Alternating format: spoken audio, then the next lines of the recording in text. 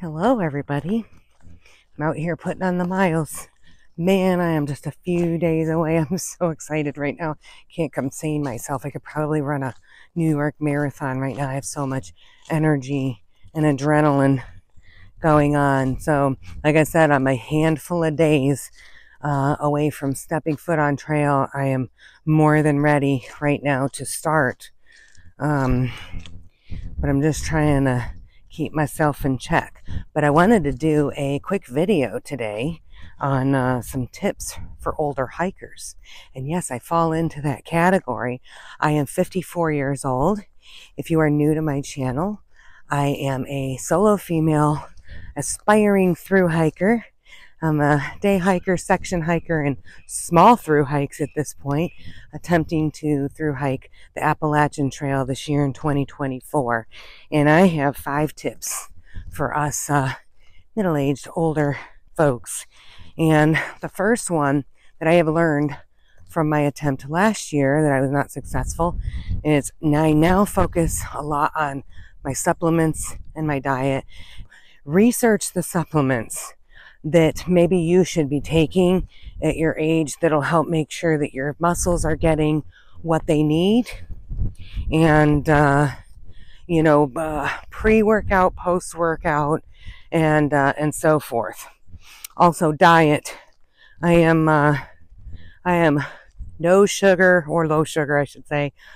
High proteins, and then depending on the workouts that I'm doing that day, if there's carbs in there, lots of fruits and vegetables. I always have plenty of vegetables that are roasted and ready to be eaten at any given time.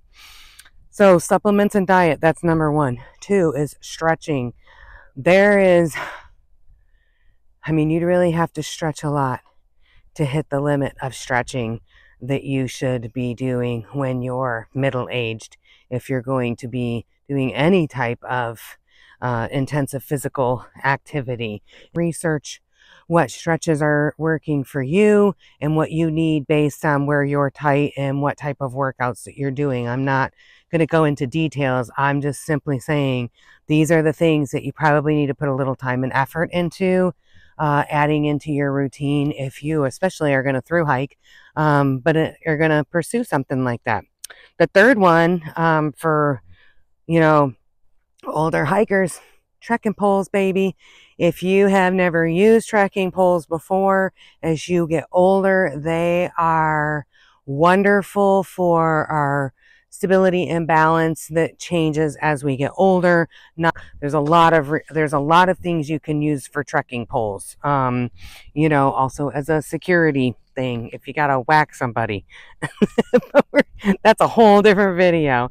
The number 4 thing that I started, that I've added into my wardrobe is compression sleeves. I'll be taking compression sleeves with me on the trail and wearing those sometimes when I hike and when I feel it's needed. Probably, every day, at least for a while, I'll wear them, whether it's first thing in the morning or whether it's later in the day. The final thing that I just really want to say to everybody is, isn't this pretty behind me? This is really like a lake. It's not here right now.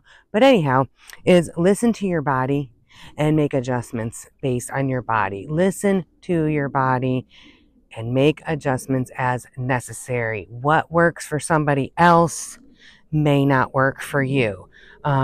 So just listen and then make the changes and adjust as needed. And that is going to, there's no spreadsheet, there's no single YouTube video series that you can watch.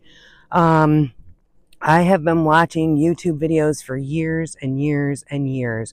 And what I have done is I have taken the best of what I needed from all of those videos and kind of created the way that I need to work out, the stretching that I need, the diet that I need to have, and the activity level that I need to be doing to as best prepare myself this year to be successful. I've learned a lot since last year. Was I premature jumping off, with plantar fasciitis? I don't know. The longer that I stay part of the community, a lot of people hike with a lot of different injuries. And so I think you need to find the balance between, is this something that I can push through, or is this something that I need to get off trail, or is this something that I just need to get off for a week and just take care of myself and just really be flexible. If anything, hiking a through hike is going to give you an education on flexibility that is uber important for you to be successful. You don't overplan, don't overthink.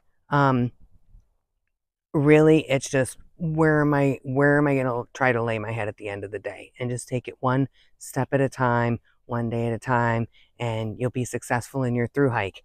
So that's it. I'm going to recap. 1, supplements and diet. If you don't have a good diet right now and you're not supplementing, find what you need. Collagen's another one I've added that's made a huge difference in my joints. Stretching is number 2. Trekking poles is number 3. Compression socks, sleeves, whatever. And then number 5, listen to your body and adjust as needed. Okay, so I hope that helps everybody, give you some ideas of things that you might, if you're whatever older, we say older hiker, but some of those things are also pertinent no matter what age you are.